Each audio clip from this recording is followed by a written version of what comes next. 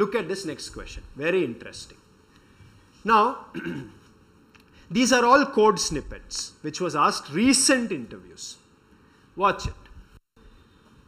Int ch equal to a.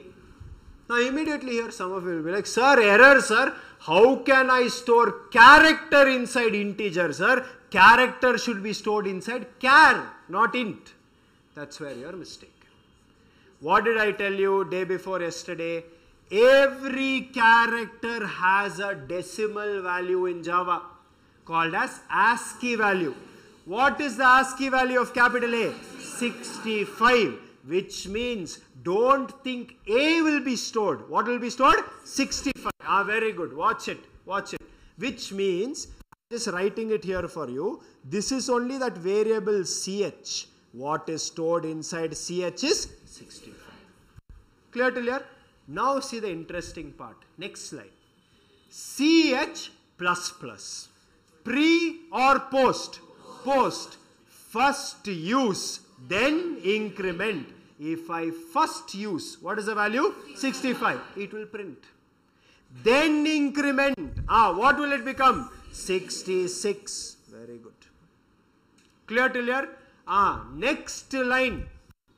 Print ch. But you're not printing ch.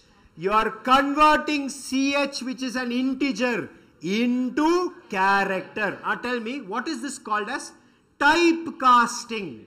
Converting one type into another. Tell me, smaller to larger or larger to smaller? Larger to smaller. Because int is 4 bytes in Java. Character is 2 bytes in Java. Explicit typecasting. Clear till here? Very good. Now please watch it. What is there inside ch? 66. If I convert 66 into a character, which character is it? B. Capital B. Would you agree with me? Or really sir, which means answer should be 65, next line, capital B. Would you agree? Really sir, watch it. If in case I compile it, then really there is no issues. If in case I execute it, then 65 and B. Hope you are able to understand. So see, these are not complicated concepts. These are foundations.